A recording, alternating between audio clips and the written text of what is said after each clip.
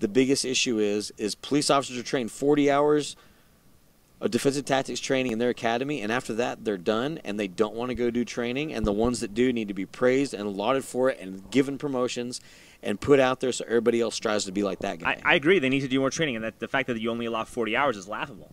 Well, it's the requirement. But it should be you more. Do 40 hours. You got to for sure. You got to just be consistent. You got to train jiu-jitsu. Like, you got to train any combat. Listen, right? I just say jiu-jitsu because it's just if I do Krav Maga for 1 week, I'm now an expert. Right? I guess, right? According to all that. According to all that, you are. That's the biggest issue is, you got guys that are training people in a way to fight, and you send those guys, say, hey, you know what, Alex, you're the best officer we have out here. You're really highly motivated. We know you do jiu-jitsu. We're going to send you the spear class by Tony Blauer. We're going to send you the spear, and you're going to go to instructor certified, and then we're going to have in-service because all these excessive use of force complaints, everybody's worried about cops beating them up. So you're going to come back in and you're going to train our guys so they're all certified and covered. Cool?